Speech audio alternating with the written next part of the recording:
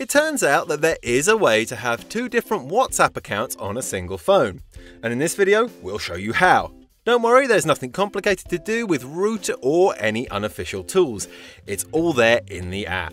That is, if you have an Android phone with the latest version. That's Lollipop, aka 6.0. The fastest way is to add a guest user on your phone.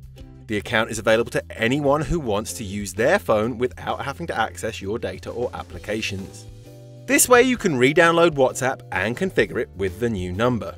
If your phone does not have dual SIM, remember to check the verification number that will be sent to the SIM of the number that you are activating. When you have everything ready, you can switch from one account to another, with WhatsApp able to switch between connected users. You can even send yourself a message, which sounds fun and sad at the same time. Unfortunately, if you have an Android phone with a previous version of the operating system, you will need an application called Parallel Space.